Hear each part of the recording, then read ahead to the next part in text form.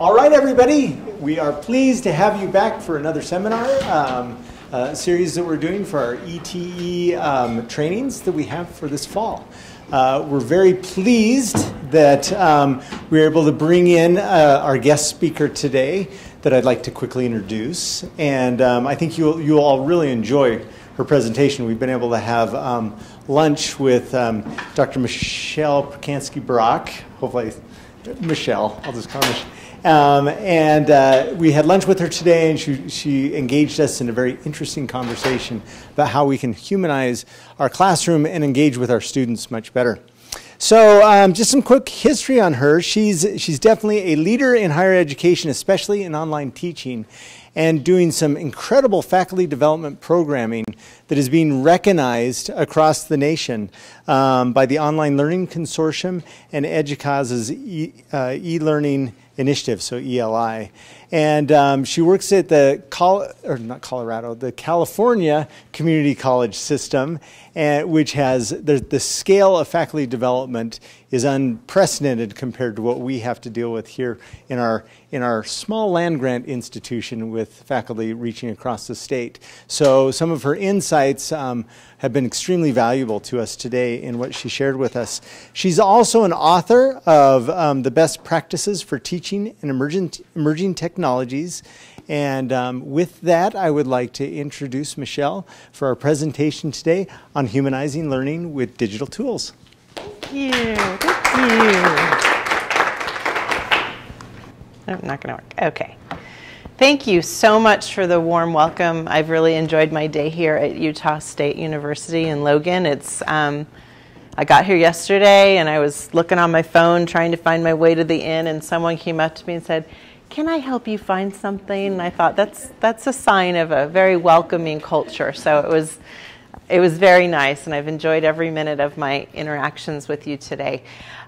So if you haven't noticed, I do have a URL that you're free to go to where you'll find a PDF of my slides that you can download.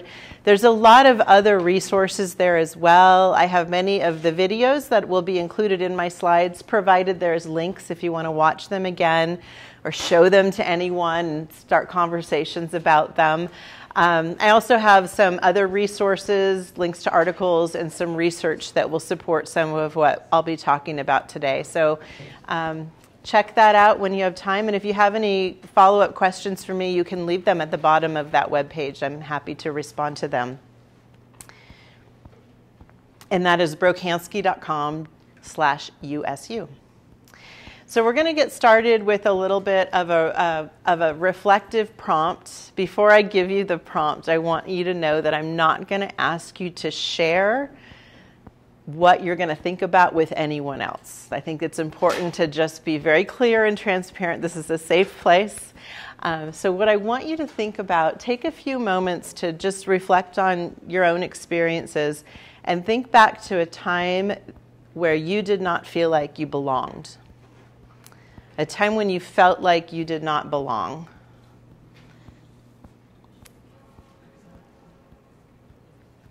And try to think back to that time and really try to reflect on what that felt like, where you were, what was happening, how that felt. And I'm going to ask you to hold on to that yucky feeling as I start presenting. We'll loop back to it, okay? But I want to get started today with a story about this guy on the screen. This is a story about my dad, Jake. And my dad was born in 1939 in Perth Amboy, New Jersey. He'll be 81 years old next year, and I'm very grateful he's still with us. And he has a story that has influenced me and helped me understand who I am and how I fit into this world, and helped me to recognize many privileges that I was born into that he didn't have.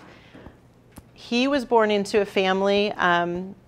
His parents both immigrated from Slovakia, so they were new to the U.S. They had 16 children. He was the second to youngest. They lived in a small, rundown 3-bedroom home. And my dad, again, he was the second to youngest, and he was the only boy to graduate high school because in his family the priority was on making money, not on education. And my dad tells me stories about being growing up and really just having a passion for wanting to learn.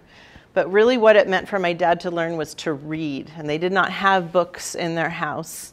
He tells me stories about looking through dumpsters where he had been known to find old books and reading them by flashlight underneath his covers at night because he would get in trouble if he was found reading because it was a waste of time.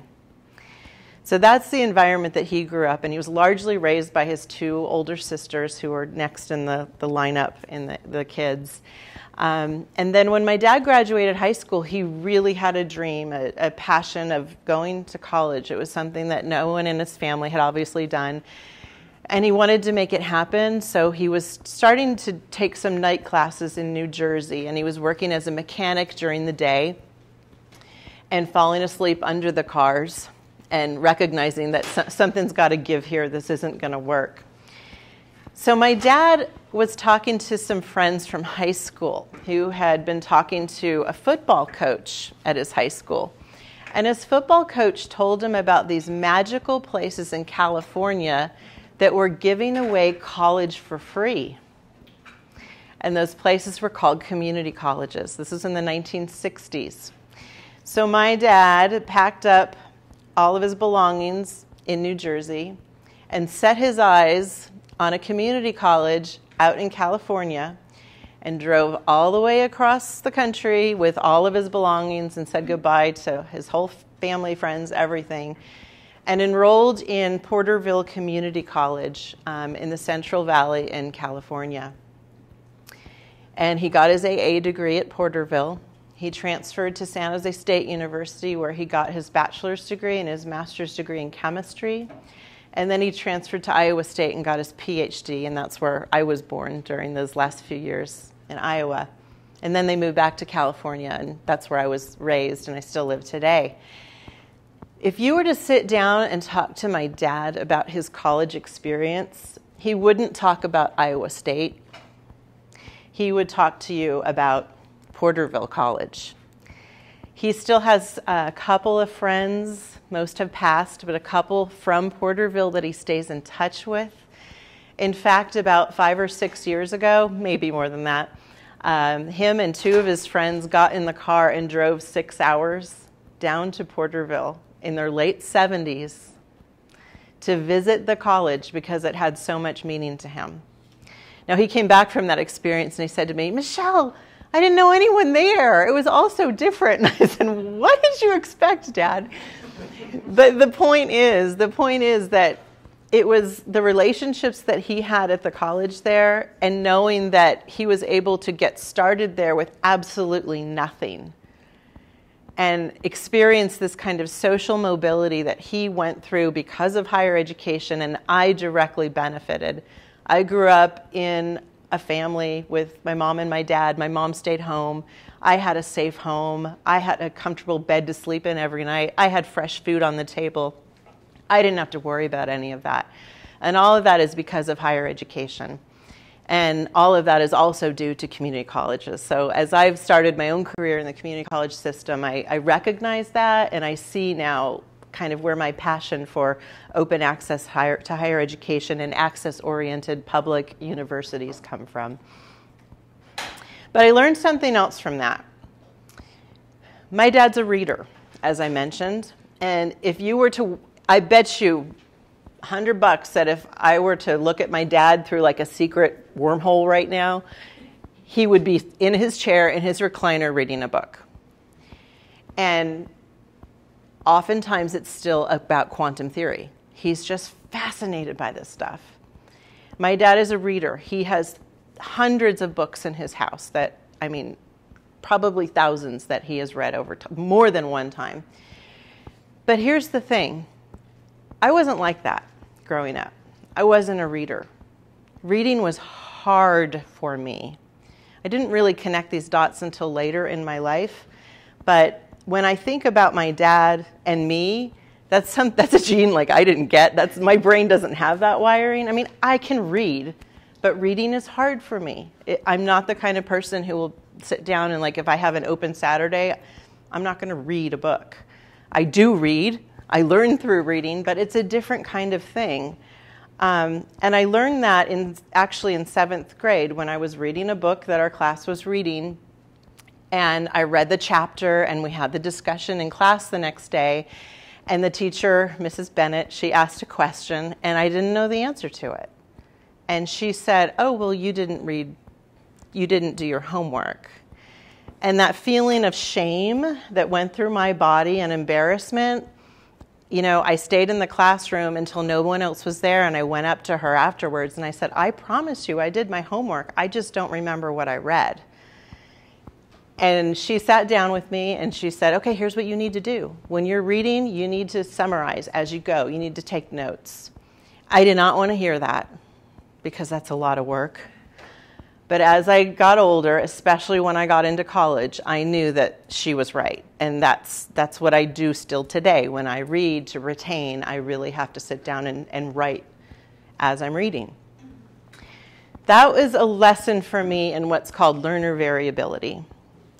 And when we look at who succeeds easily in college, it's oftentimes the people who really have that ease of reading. Now, I've never been assessed. I don't know if I'd be diagnosed as on the dyslexia scale. I don't know. I mean, I figured it out for myself, and that's the way most people work. You figure out how to make it work, you figure out how to get by. But there is a framework called Universal Design for Learning, or UDL, if you're not familiar with it. And that framework is designed to support learner variability. If you think about giving your students one way to learn, it's kind of like extending a size 8 shoe to everybody and expecting everybody to go about for the next 16 weeks wearing a size 8 shoe. It's important to be thinking about learner variability as we design our courses, and digital tools actually can really empower us as educators to create different pathways for learners in a class and accommodate this learner variability. But there's more to it than that. If we look at some of the most recent research on neuroscience, we're starting to understand this really fascinating relationship between emotion and feeling and cognition. And this stuff fascinates me. This is a quote from a neuroscientist, Antonio Damasio. "We are not thinking machines, we are feeling machines that think." That's what we're starting to understand about the human brain, is this process of cognition and understanding doesn't just exist in its own sphere. It's not detached. It actually comes out of all of the feelings and experiences that we've had in life. So what's interesting to me is when I think about how I relate to myself as a reader and thinking I'm not good at it, I go back to that moment of shame in that classroom, and I start to wonder how much of that has influenced the way that I perceive my ability to read. So in higher education, we put a great deal of emphasis on cognition, the development of knowledge and understanding. Right? You think about Bloom's taxonomy, starting with remembering up to evaluating and analyzing the higher order thinking skills.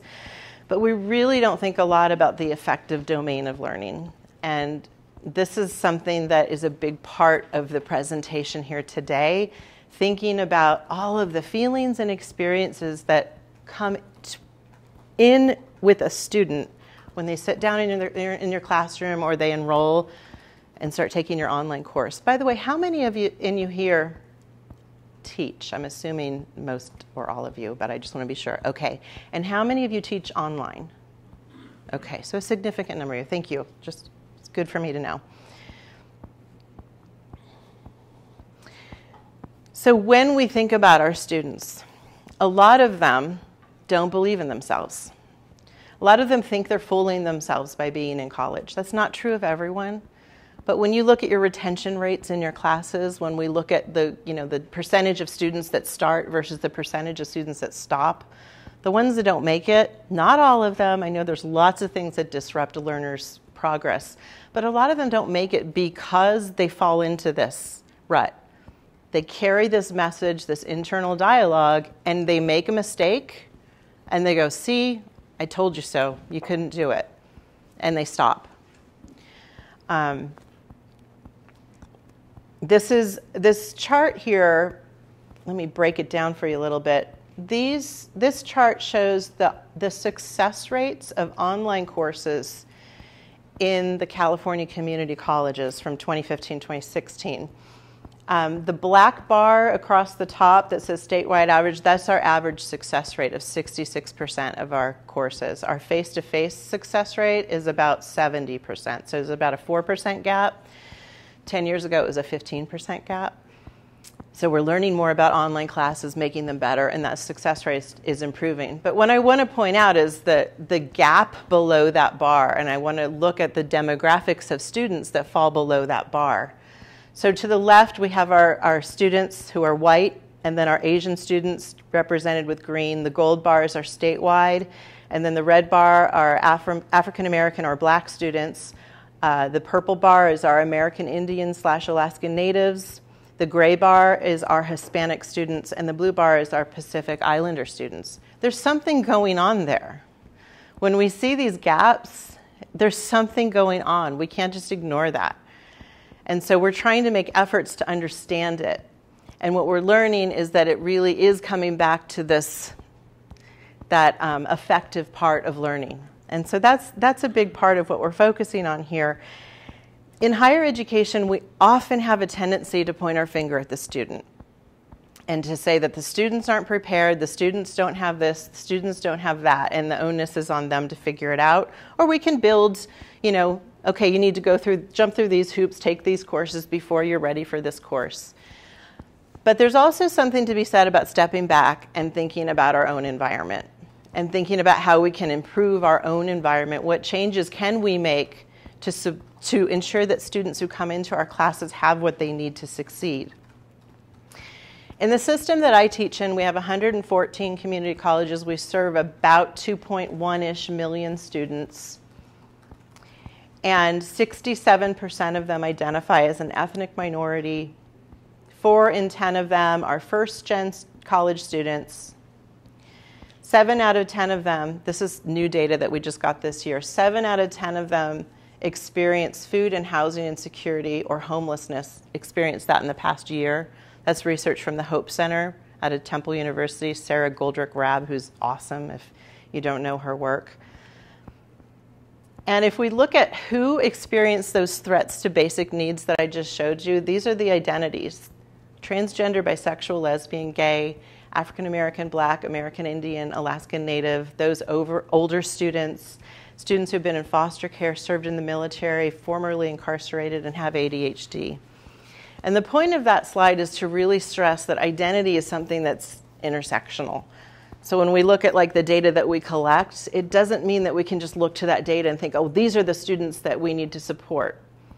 The point is that we need to design learning environments that are inclusive for everyone, so that whoever comes into our classes, if we're serious about supporting student success, if we're serious about improving graduation rates, which we are in California, it's a huge focus of ours, it's about designing something, an environment that supports everybody. And it's also about knowing what's happening in your students' lives.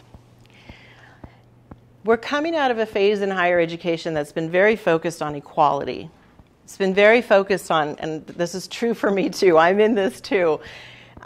Teaching my classes, I had my policies, and I was all about being fair, right? I wanted to be fair to all my students, so I treated everyone equally. This is my policy. I'm sorry I can't break it for you because it wouldn't be fair to this person. Now, the problem with that is that in our classes, all of our students are in different places, and they all have different needs. And so if we treat everyone the same, then we are implying that everybody is the same and that everybody needs the same thing. And that's just not true. That's just not true. So when we can start to create environments that give every student what they need, we'll start to actually be making strides towards equity, which is very different than equality. We hear these terms a lot, so I hope it's helpful just to break them down a little bit. There's some research called validation theory that goes back to the work of Laura Rendon from a couple of decades ago that is used pretty significantly in community colleges. And her work, it's based on research with low-income groups of students. And she asked these students as they were actually about to graduate, you know, how did you get here? How did you know that you could be successful in college? And a lot of the themes that started to emerge from her qualitative data collection had to do with relationships. It had to do with someone reaching out, you know, remembering their name, saying things like, I believe in you, you can do this. It's those are the things that really make a difference to students who aren't going to be able to succeed on their own. And that's not a whole lot to do, you know. So we have practices that we encourage, like, you know, greet your students at the door and ask them how their day is going as they're coming in. Like, those things really matter. But then the question becomes, like, how do you do that online when I have digital technologies to mediate everything that I do with my students? Like, what does that look like? So those are questions that we've been asking ourselves. And as an online student, that's really important. That instructor presence is really, really important. Because without it, you end up having an experience that can feel very lonely and very isolating. And that directly connects with motivation. So I'm going to play a really quick video clip here of a student that was on a student panel who's talking about his online learning experiences. I can see that a professor isn't trying to interact with the course, and it's just little things like the automatic announcements that only show up at 12 a.m. on a Sunday. Like, you know, it's all automated. They're just not, or you leave a question and ask the professor, and 3 weeks later you get a response. Like, that's when I start to judge. Like, I just wish you wouldn't be here. Like, I wish you would focus your energy somewhere else because I'm not learning anything. But yeah, so that's the only judgment, is when you're not doing anything. We don't care when you make mistakes, though. We don't care when you make mistakes, though. I like repeating that last part. Yeah, so, I mean, there's a lot in that statement there. And I'm not saying that we can't use automated announcements. Those are super helpful because you got other things to do. And they ensure that, you know, information gets shared when it needs to get shared. But if that's all we're doing, then where is your presence? Where's the human connection for the student who needs it? And that really does tie in with motivation and encouragement, which influences learning. So we use this phrase a lot, you know, which I think is kind of funny, but we have had students say, I've heard from faculty, I teach faculty development, online faculty development courses, and I remember a faculty coming into a discussion a while back, and she said, you know, I reached out to one of my students, and I was, you know, giving him some feedback on an assignment, and he wrote back to me and said, oh my gosh, I always thought my online teachers were robots. I think he said computers, but same thing. You know, and that was a while ago, and at the time it was startling, and I would always repeat it, like, don't ever let this happen, and it's starting to happen now. Like, right? Robots are now part of the teaching and learning landscape. So I really think about this moment that we're in as a very fragile time. And I'm not saying that, like, AI won't have a place, but it's not going to take your place. Like, and we need to really demonstrate that, you know, show our presence, because that's the value that we bring in addition to your subject matter expertise. I know what you're thinking right now. But you know, that robot part, I mean, the future of higher education is getting very interesting. And so that human presence part, that human connection, the relationship part can't go away if we really still want to have meaningful learning experiences in higher education and change lives, which I hope, you know, that's part of why you went into what you do. So what does that look like online? This is a video from one of my colleagues. She teaches at San Diego Miramar College. Her name is Denise Meduli-Williams. And she uses an app called Clips, C-L-I-P-S. It only is available for Apple iOS mobile devices because it's actually an Apple product. But it actually auto captions as you speak, and you can go back in and edit those. And then from that app, you can share it out through social media. If you do that, she actually is present on Twitter and on Instagram, and so she shares it straight from the app, and she tells her students to follow her. And she also embeds the video in Canvas. So just take a listen and compare Matthew's experience to how Denise's students might feel.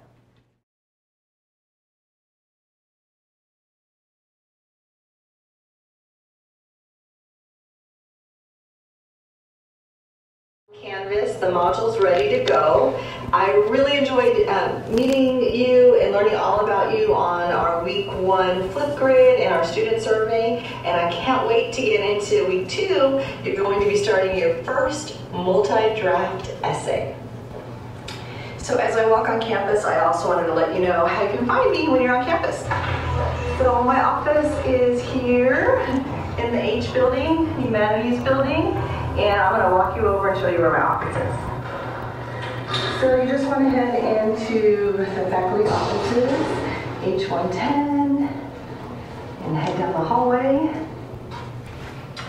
Okay, and here's some. So I think you get the point there, right? So much more welcoming, much more encouraging. I follow Denise on Twitter and I watch her videos all the time, and I always feel so inspired. You know, she'll reflect at the end of a module about the work the students had done and the growth that she's seen in their learning, and, you know, really acknowledging when students are taking risks and working hard, and it resonates differently. It really encourages you. And I want to just embed this challenge in my presentation. If you're not a believer, try it and see what happens. Because I have people tell me all the time, actually just a day or two ago, Aloha Sargent from Cabrillo College, she said, I recorded 7 super quick, rough videos, and I've used them in my online class, and she's a librarian, and she said, I've never had so many of my online students come into the library and find me and say hello. So give it a whirl. When it feels like nobody cares, students disengage. And when it feels like someone cares, students lean in. So think back to your experience that you reflected on at the start of this presentation. If you're reflecting on a time that you didn't feel included, however that experience ended, if it ended positively or negatively, it may have had something to do with someone reaching out. Because the antidote to that feeling, the antidote of not belonging, is human connection. We also saw in a recent study that looked at different course design features to try to identify which course design feature impacted student success the most. And it was determined that it was actually the quality, not the quantity, the quality of the instructor-to-student interactions in online courses that affected grades, had a significant impact on grades in online courses. And this is with the online community college population, so a population of diverse learners. And that's really significant, especially since, think about that, student-to-instructor interactions, that's not even course design, right? That's teaching. That's teaching. Teaching really matters. So what we do in our system to try to spread the word and the goodness and get people to engage in these different practices, we have an online course that we've designed. It's a 4-week online course. I was the designer of the course, and we have now faculty from across our system that facilitate the course for other faculty. And the course runs about 4 or 5 times a year. There's about 30 people in each course. And they go through several different practices. They learn different practices and they experience different practices. They learn a lot about social presence, which has a significant amount there's a lot of research that's been done around social presence. It's the degree to which a person is perceived as real in mediated communication. And the research shows that when social presence goes up, student satisfaction, interaction, and perceived depth of learning increases. So if you think about something like a discussion that you think is pretty well designed, if you're still not getting engagement, It's shown that increasing your social presence will actually increase that engagement, as well as the social presence of your students. You can have activities for them to share something about themselves and become understood as real people by their peers. So this is a reflection from a participant of our Humanizing course. He said, this is a faculty member, "I almost wanted to quit the evening the short video was due. The empathy shown by Michelle drove me to want to get it done. If nothing else, to let her know believing in me did not go unnoticed or unappreciated. I used to have the belief that I have very little to do with the success of my online students. I used to tell them that I have all the math videos made. All the resources are there for them, and eventually it's up to them to succeed. And while I still believe parts of the statements, I was very wrong in saying I have little to do in their success." So having our faculty be immersed in a type of humanized environment where they know I'm there and I'm helping them and supporting them is really making an impact, or whoever's facilitating the course. So we're really trying to encourage our faculty to do is to shift their lens. And it's hard to do, but sitting in the seat of a student really does help you see things differently and think about what you're doing differently. This is a tweet from Todd Conaway, who's in a faculty development role at University of Washington. He says, "Things I get to see from the land of happy syllabus language. Please do not approach the professor with questions right before class begins as she's setting up." So that's one of the things we're trying to get faculty to do, is look at your syllabus and read it as if you're a student with all of this stuff in mind. Students are hesitant. They're reluctant to reach out for help. And if they open a syllabus and they see it filled with red language and things that you shouldn't do, it doesn't really motivate them to make that leap and lean over and ask for help. So one of the things we're encouraging our faculty to think about is what we call a liquid syllabus. Hi scholars, my name is Katie Littman-Conklin and I'm going to be your instructor this semester. A little bit about me, I lived in the Central Valley of California for a lot of years. So that's just a clip from Katie's liquid syllabus, but the concept here is to send a welcome email a week before the course starts, which is a pretty well-known effective practice for online teaching. And in that welcome email, include a link. Say, click here to learn more about our course. And instead of clicking there and having to go log in, which for some students is no big deal. For some students, if it's their first semester and often don't progress to their next semester if they're not successful, it is a barrier. So instead of clicking and going to Canvas, they click and they go to a public website, which is the liquid syllabus. We're having faculty use Google Sites. It could be done with any web authoring tool. But essentially, it's like a getting started package. It's the stuff that they really need to know. It's the stuff that students usually have questions about right off the bat. And at the very top, because it's a web page, there's the ability to embed a really quick, friendly video from their instructor. And from there, they go into the course when the course begins. So that's just another example there that I'm going to click past. When they get into the course, another humanizing practice, number 2, is a visually appealing and dynamic homepage. So thinking about the aesthetic design of the course, being sure that there's a really clear start here area. And this is a homepage from our Humanizing online teaching and learning course. That this particular course was co-facilitated by Mike and Tracy, and this is what our faculty participants would see. Hi everyone. Welcome to our homepage. I'm Mike Spencer. And I'm Tracy Shalin. Click the Start Here button to go to the first page in our Getting Started module. This module will get you oriented to our class. We'll see you there. So getting faculty to think a little bit differently about what that homepage, how it could be a little bit more welcoming and inviting, and ensuring that students know where to go to get started. And then we have this thing that we like to encourage folks to do called video postcards. And again, this is modeled in the course. Let me say this. A big outcome of this course, and this is huge for faculty, is using their smartphone to record simple, unedited videos. Rose and I had a good conversation about this today and how important that is. Because when everything they see is glossy perfection, even if you're using video, it makes them more reluctant that they're going to make mistakes. But when they see that you're real and not perfect, it helps students. It helps students a lot to understand you as a real person, and they're again, more willing to lean in. But a video postcard is a video, go somewhere else. A smartphone, right? You can go anywhere. Like, go to a context that relates to your discipline. Go sit by your fireplace. Hold your dog in your backyard. I mean, lots of different things. Or walk around campus. But this is kind of a fun one from Tracy. Hi, everyone. For this week's introductory video, I am coming to you from the gas station.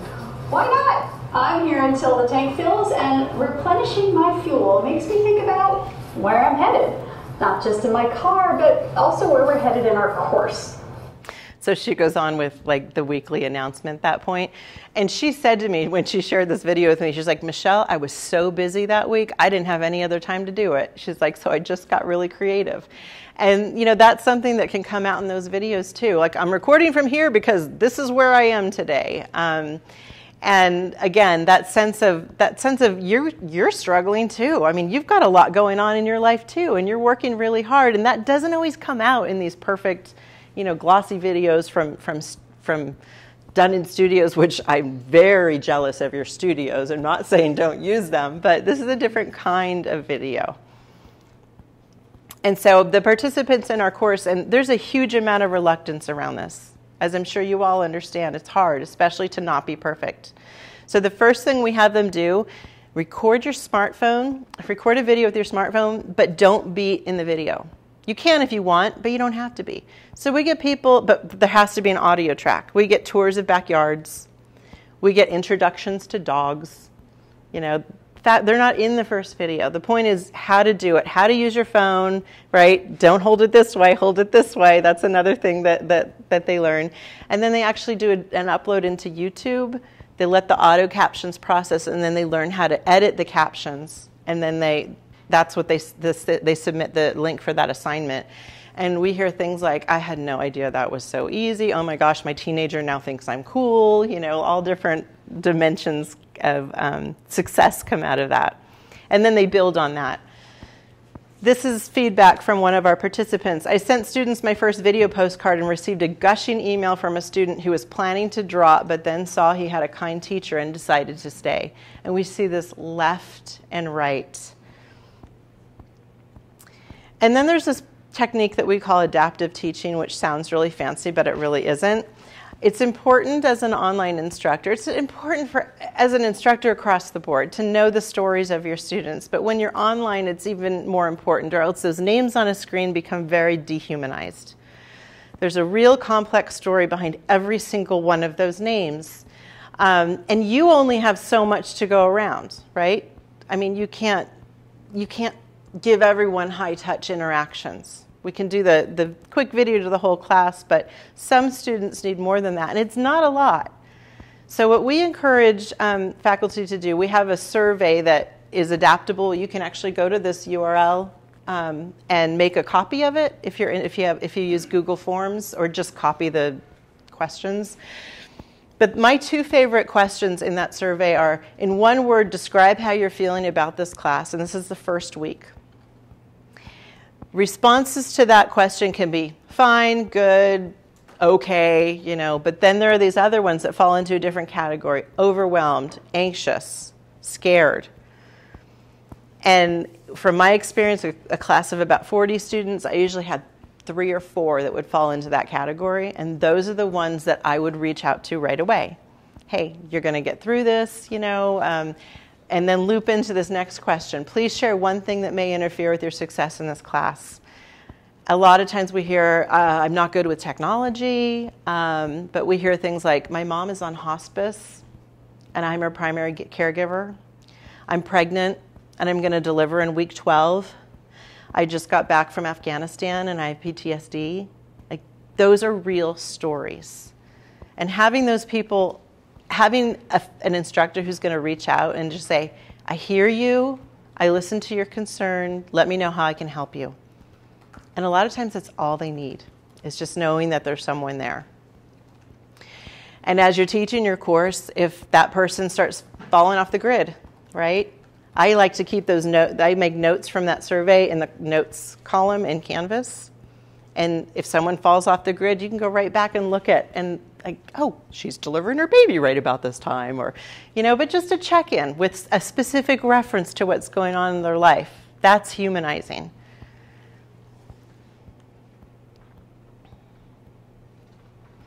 This is another reflection. My communications with students have uncovered so many of the obstacles my students are facing that I would have no idea about. The cool thing is that I've been able to refer them to resources on or off campus. It's been eye-opening in so many ways that something so simple could mean so much. And a lot of faculty say that they start enjoying teaching online more because it's not so just put the content out there and do the grading. It really does help them feel a sense of reward interacting with their students.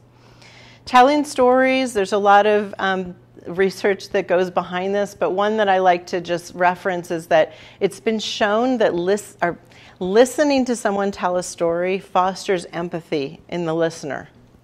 And there's been research done, MRI, visual research, MRIs of the brain, whatever I'm trying to say, that show that the person telling the story, the same parts of their brain will light up as the person listening. And so that is a form of connection.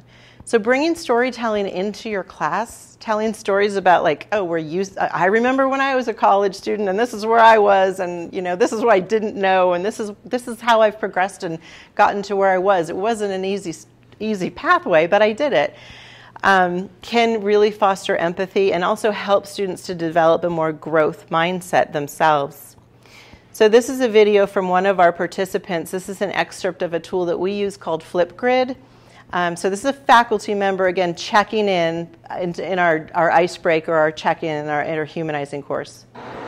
Hey everybody, my name is Sil Arena. Sil is short for Sylvester. I teach digital photography at Cuesta College in San Luis Obispo. I'm down at Morro Strand, the beach that runs from the town of Morro Bay where I live, all the way up to Cayucos on the central coast. And I'm down here with my sweet dog Ruby, who is a golden retriever. She's 13 years old and she hates to be photographed, but I'm distracting her with a rock because she loves to fetch rocks at the beach.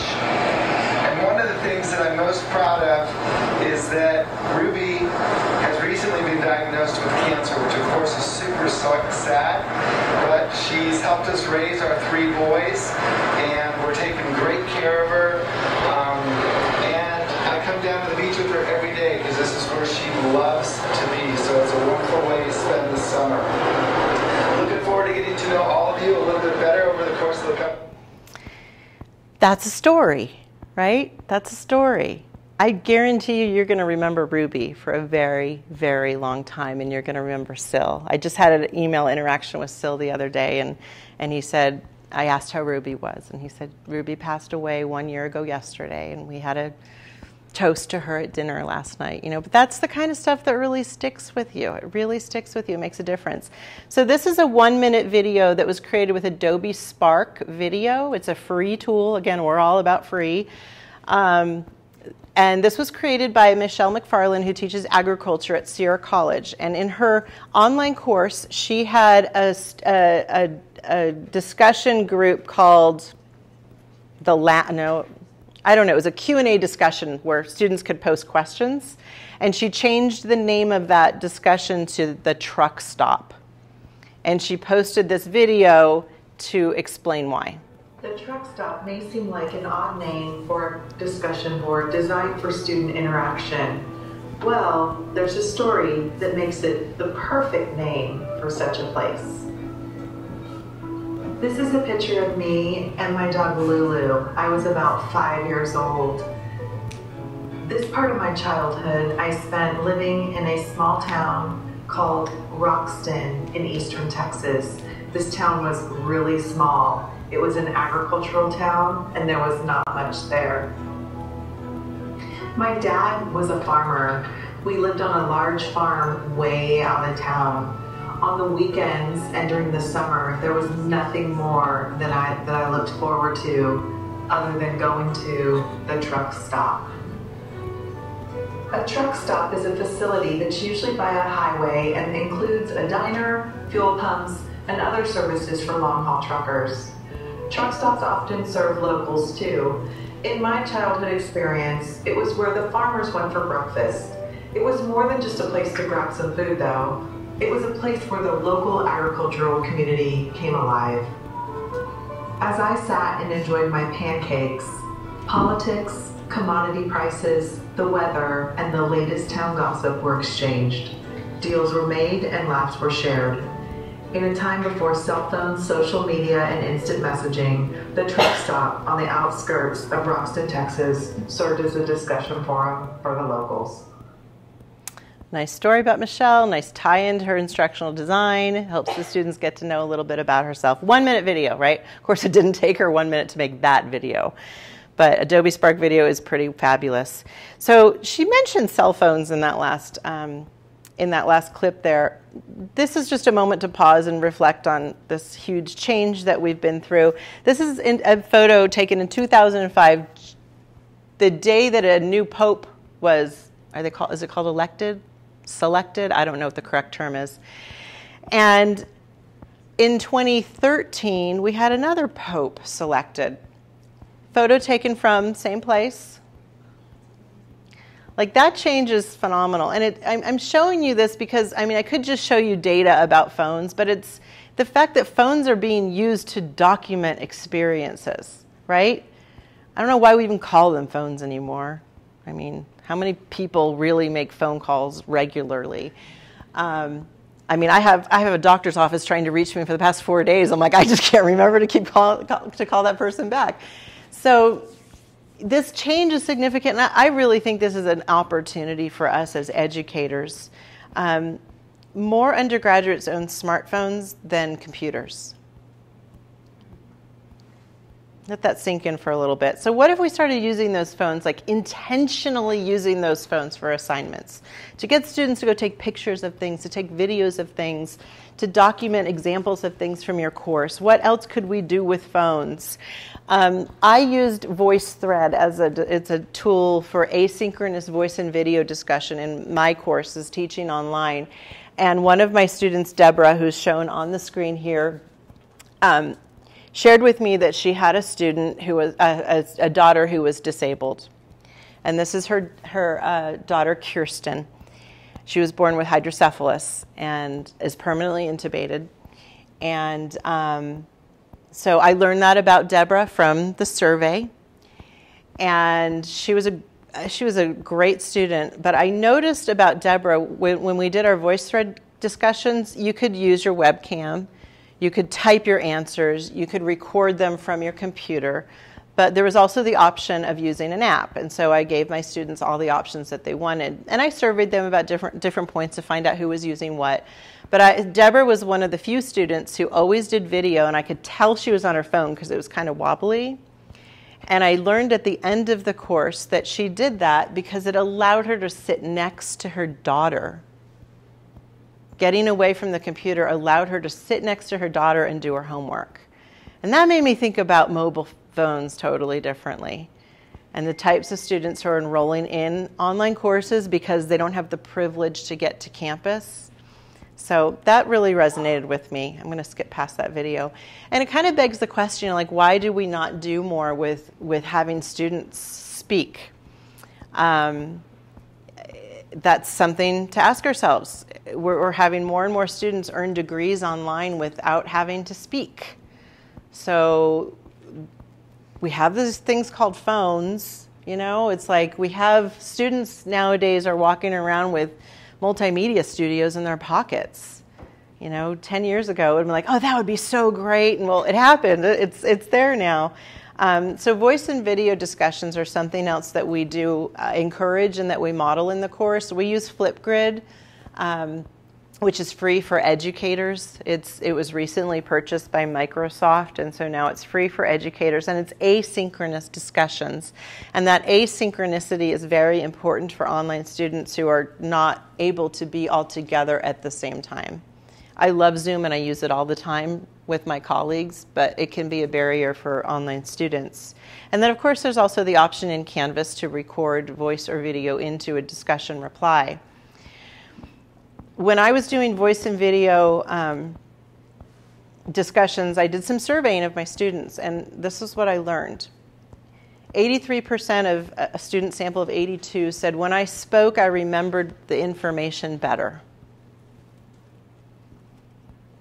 95% said listening to peers increased my ability to achieve the learning objectives. A multimodal environment, that's the world we live in, right? And so making our students' online learning experiences, all of our students' experiences multimodal, that's an opportunity that digital tools bring to us. And listening to my peers made me feel more connected to them.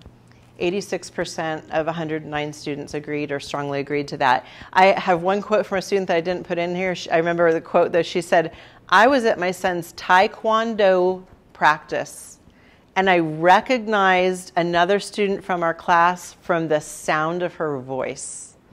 And I thought that was really cool.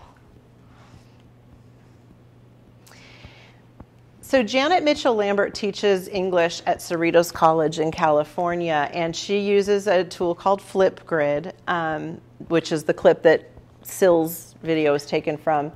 So imagine you're getting this prompt that you're a student, says, find a place that reminds you of a poem you read for a class and share what it is, state why, and share a couple of lines in the poem. And then you could hear it from Janet. Hey there. So for this week's Flipgrid, what I would like you to do is find one of the poems that touched you this week and find a place in your house or outside that reminds you of the poem. Share the place in the video and then go ahead and share why. So I'm going to show a clip. These are shared with student permission. This is a student. So we were in my father's house. And this is actually the bedroom here. And it reminds me of the fact that my parents are divorced and the Billy Collins poem, Divorce, is quite apropos for the situation. So I'm going to stop it there just because of time, but prompts like that and giving students the ability to go find a place that connects with something they're learning about and tell why they picked it, like that allowed for him to draw upon his personal experiences, and it validates a student. It makes their experiences feel like they mean something. And it also serves as a catalyst to start talking about poetry, right? Now, Janet teaches writing. So obviously her students don't do all of video, right? But she sees huge value in these types of video activities to scaffold students towards writing and get rid of some of that anxiety that comes with writing. I'm going to skip past this one.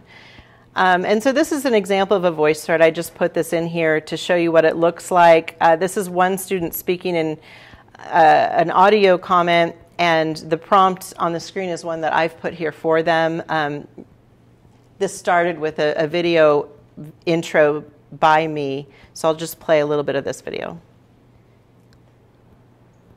As Janet and Melinda discussed, Stieglitz was moved by the shapes in this image.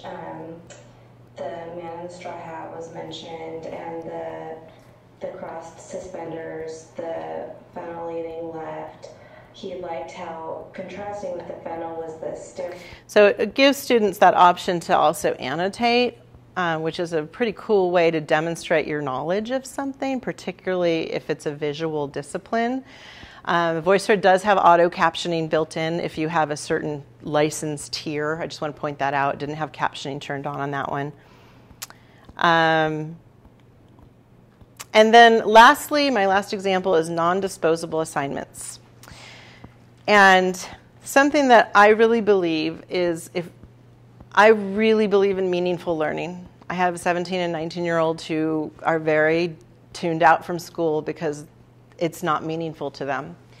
And when I think about our students coming into our colleges and universities and then going into the real world, if they're only learning in a learning management system, they're not going to be prepared for demonstrating their abilities in the real world.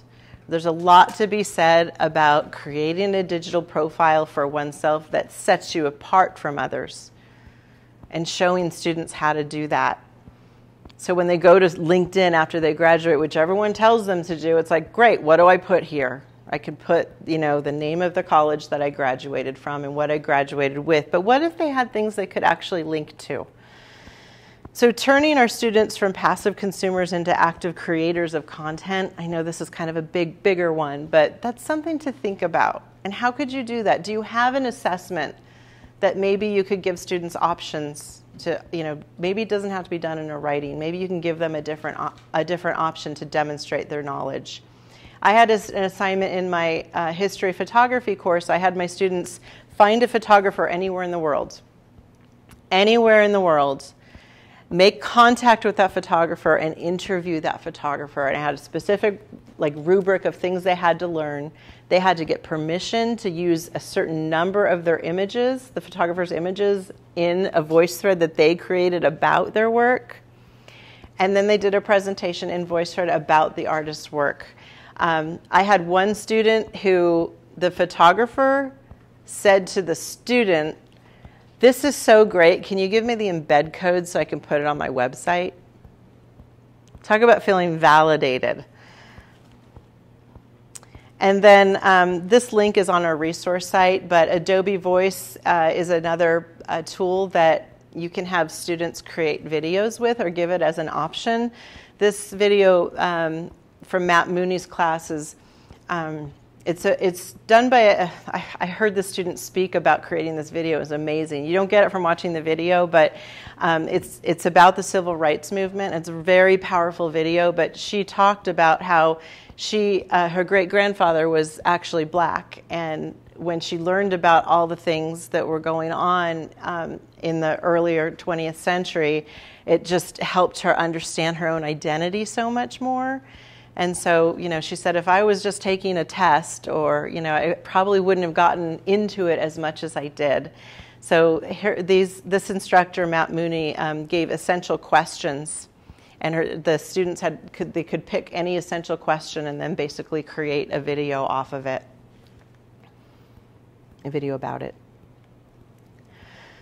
And this link here is a Make Your Own Museum Digital Curation Project by Meg Phelps, who teaches art appreciation online. And this is the actual student project right here. Students had to come up with a theme. They had certain topics that they had to write about, so there's a rubric with this. And then they had to organize art into different rooms that also had themes. So this is done with Adobe Spark Page. And if I go back to the assignment, this is a quote from one of Meg's students. This was a very unique, enjoyable project. I felt we really had a chance to show what we learned while getting creative ourselves. It was also very challenging for me. Even coming up with a theme was a challenge, but I had a lot of fun with it. It was a lot of work, but it really gives us a chance to show what we have learned.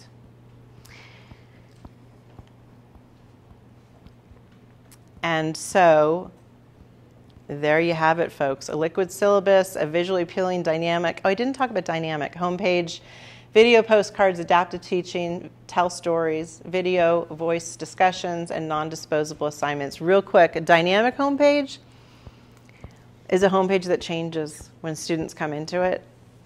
So it doesn't have to be every module. We have a lot of instructors who do that, though. They created just a homepage that has a small variation, and that they have it unpublished in Canvas. So when the new module opens, they publish the next one, and it just changes. And that also shows your presence in a different way, right? Because the content is always current. And I want to leave you with one thought. How to get there, how we make this happen. Technology is not our barrier. And learning to use technology is not a barrier. That's not the challenge. The challenge is getting ourselves to be willing to make that leap. Relationships start with psychological safety, which requires us to take off our armor and be vulnerable. We wear a lot of armor as academics we look back to the professors that we've had, and it feels difficult. It's hard, and I recognize it's hard. It's so hard. Making that leap is incredibly difficult because it requires us to be vulnerable. But Brené Brown, who I'm a huge fan of, I have to end with a quote by Brené Brown. When we start losing our tolerance for vulnerability, uncertainty, and risk-taking, we move away from the things that we need and crave the most, like joy and love and belonging, trust, empathy, and creativity. And it's my hope that those things will stay at the center of teaching and learning, because that's how we are going to continue to change lives with what we do. So that's my hope for you, is that you'll reflect on that a little bit and maybe be willing to try one thing. And thank you for being such a captive audience. Thank you.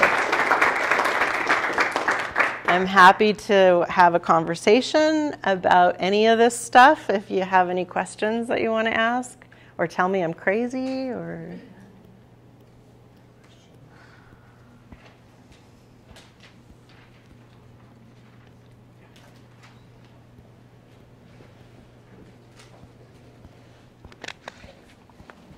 So I'm a new PhD student here in technical communication and rhetoric, and I'm studying this kind of thing, like personalizing online spaces and creating places for students to learn online.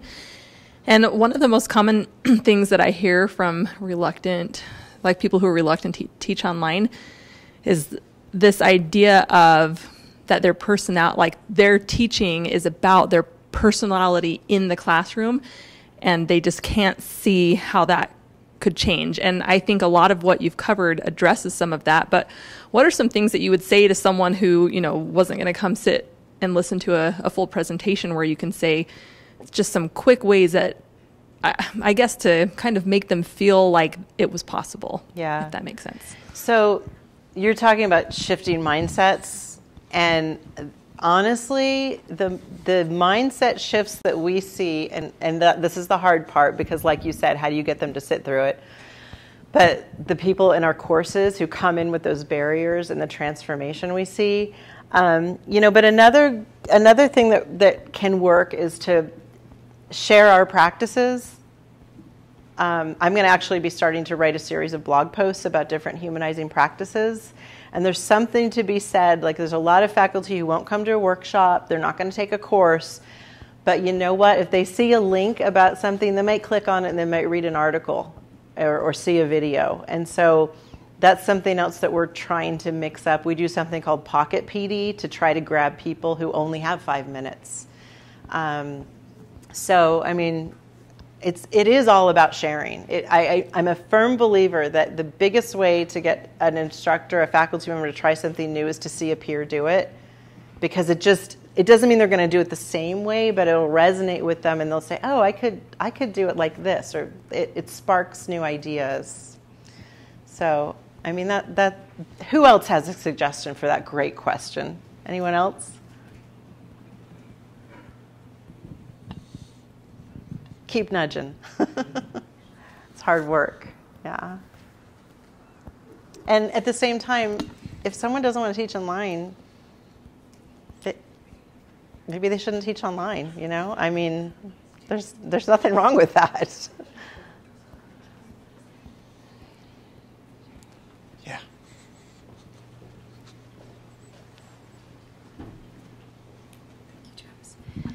Thank you. I really appreciate your lecture. It was very insightful. I teach online, and I teach a geography class, and I really like implementing a lot of the suggestions you have. I have some of them already in my class, but there are some more that always pushing, right, to be better and more connected with the students. So in my critiques and my feedback that I get, how do I want to say this? I have a lot of non-traditional students. I have students that are working 40-hour-a-week jobs. They're going home to families and children and are taking 18 credits and things like that. And I get responses to my material as it's a lot. Mm-hmm. It's a lot. So I'm having a hard time linking the value of these assignments for my online students as a priority, right? So I have them maybe 4 to 6 hours a week dedicating to my class. If I don't make every bit of that essential and important, then I'm getting that feedback. So I have difficulty making these assignments because I think they're a great idea, and I start implementing them like, I don't even get this. And that's not based around like my explanation, because that's not what it is, but the fact of the matter that they can't sit down at a computer and just do this, that they actually have to go out and do something. So my problem might be is, how do I better integrate this material with the reasoning that this is important, or this is the way that is benefiting them? So there's a few things I would say is, I mean, it sounds like you've already reflected on, is there too much? I mean, that could be a reality. I mean, I haven't seen your course. And then I'm hearing you say about like that barrier of having to go out and do something. Whenever I have that coming up in a course, like letting students know significantly in advance, having that be laid out and marked so that they know, hey, in week 7, you're going to have to go do this. As a reminder, next week, you're going to have to go do this. Those things are really helpful. And yeah, I mean, it sounds like, you know, having too much work is something that it comes down to good course design, you know, and it comes down to how many of your students are saying that. Is that a significant number? I guess I have a lot of questions about unwrapping that and understanding what's going on underneath the hood.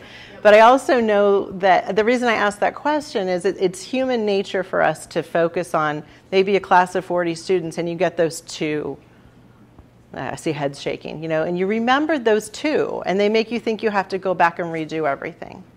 I mean, that's human nature. So, I mean, quantify that feedback and really ask yourself, is it something that you do need to act on, or is it just our nature as humans to really, I mean, I remember those horrible comments that I got in my reviews from like 20 years ago. It's like I still remember them word by every letter of the, you know, that's just our human nature. So I don't know, I guess I just want to unpack that a little bit. It's hard, but who else has suggestions? Anyone else?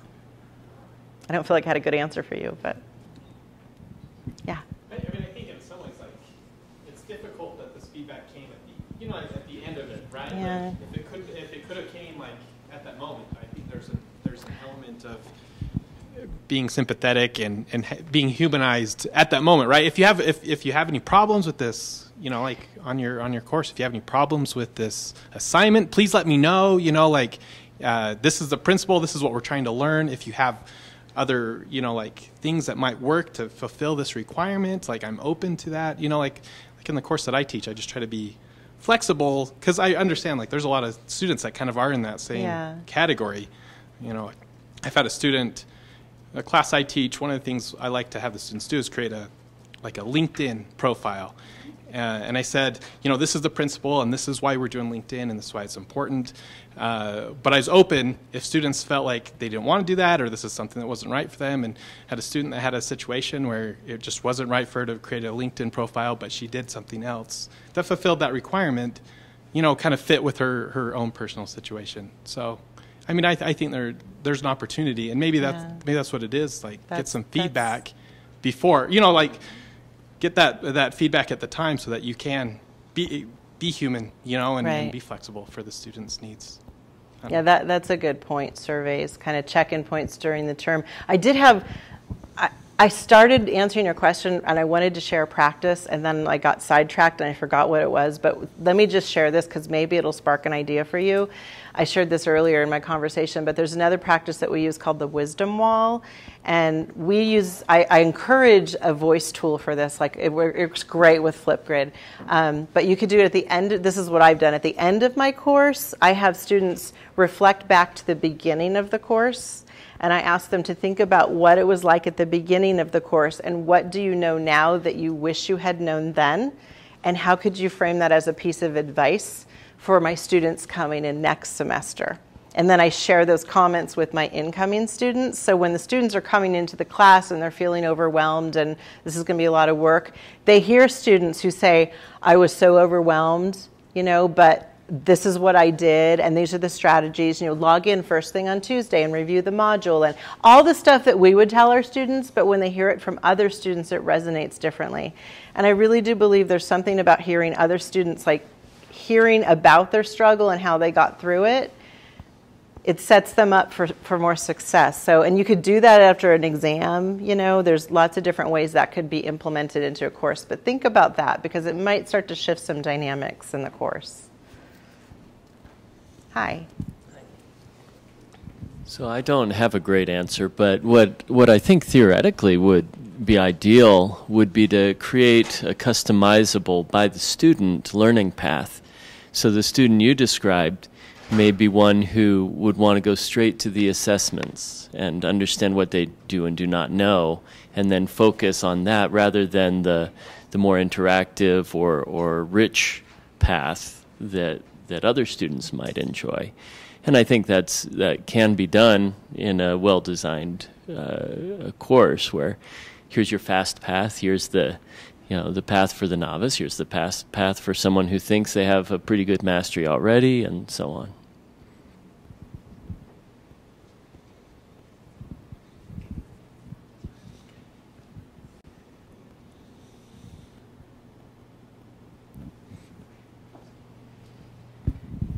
So I try to integrate different technologies into my course, and I don't know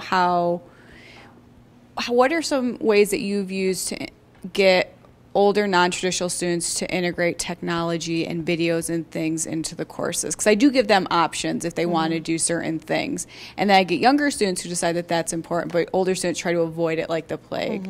Like we have a Facebook page where I post questions for the exam where they get to answer together, and I post announcements of, hey, don't forget that this pop quiz is closing, and things like that. But I have students who obviously don't like Facebook, which is fine, and it's extra credit. But there are other technologies like on their phone to be able to record videos to help them with their discussion posts. And how do you encourage that? You encourage it. No, but I told a story earlier about a student I had that she was in her 50s, and they were going to have to do voice threads, and they also had to keep a blog that they were writing reflective prompts on that aligned with our assignments. And she was one that I identified as overwhelmed in that survey, and I reached out to her. Her name was Diane, and she said, it's the technology. She said, I have no interest in this. I'm not a millennial. I don't like social media. I see no use for it. And I explained to her why it was that we were doing it, and the evidence that I had from past courses about how it did connect students with each other and how it did help them learn. It did help them want to come back to the course and stay connected. It is important to be able to justify why you're doing what you're doing, and know who you need to have that conversation with. And I said, listen, and she was like on the verge of quitting. I said, hey, stick with it for a week, and let's check in next week and see how you're doing. And by the next week, she was doing significantly better. She hung in there. At the end of the course, she came back to me and she said, Michelle, I just got a job with a local newspaper writing blog posts for them. So if you can demonstrate in some way about, the value of skills that will apply to life, that's another way to think about it as well. But I do think it's important for us to be able to justify why we're asking students to do things. So.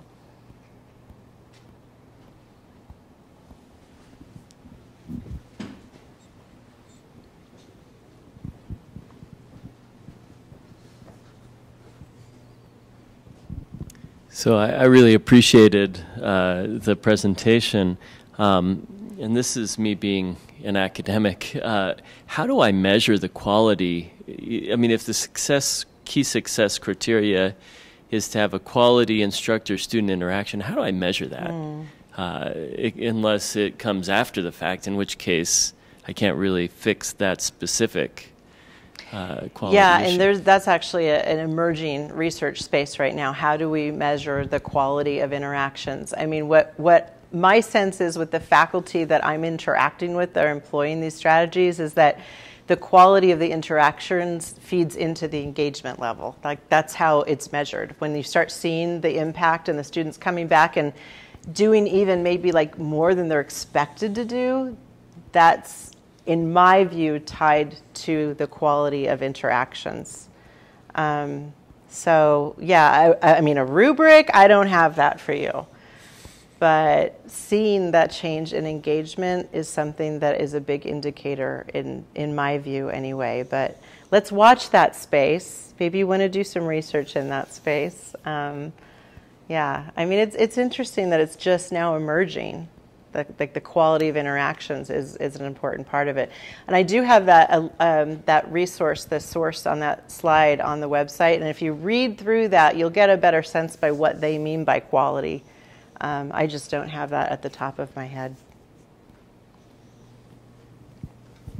Do you have a sense of how predictive peer-to-peer interaction, like those types of interactions are in terms of engagement and success? Is it less than the instructor interaction or similar? Or I don't know if I can go to that granular of a level, but so much of this depends on who our students are. There are a lot of people who don't need that interaction. The students that we serve, they are more successful when they do have that interaction because of so much of the mindset barriers that they come into college with. So I so much of that comes down to who we're serving. I think in higher education, we have these big conversations and just make the assumption that students are students, but students aren't students. There's a lot of variation there. So, like people can go into MOOCs and learn with thousands of people and get through the other end and be successful. But when we tried to implement that at the undergraduate level, I mean, it was disastrous. So I think it really depends. Yeah.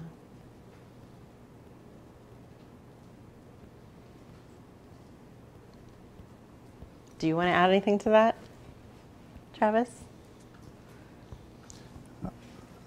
One of the things that I've been looking at a lot as far as interaction in the class is along the social presence aspect that Michelle's been talking about, but that relates to the community of inquiry framework, if you're familiar with that. So there's quite a lot of literature on the topic of social presence. Again, I don't think, at least what I've read, doesn't go to that granular level of comparing instructor to student interaction versus student to student interaction. However, a lot of the literature does speak to the importance of that social presence especially in the online courses, and engaging students in those interactive spaces. Yeah, so the instructor presence fuels the peer-to-peer interaction. So it's kind of problematic to break the two apart. Yeah. Yeah.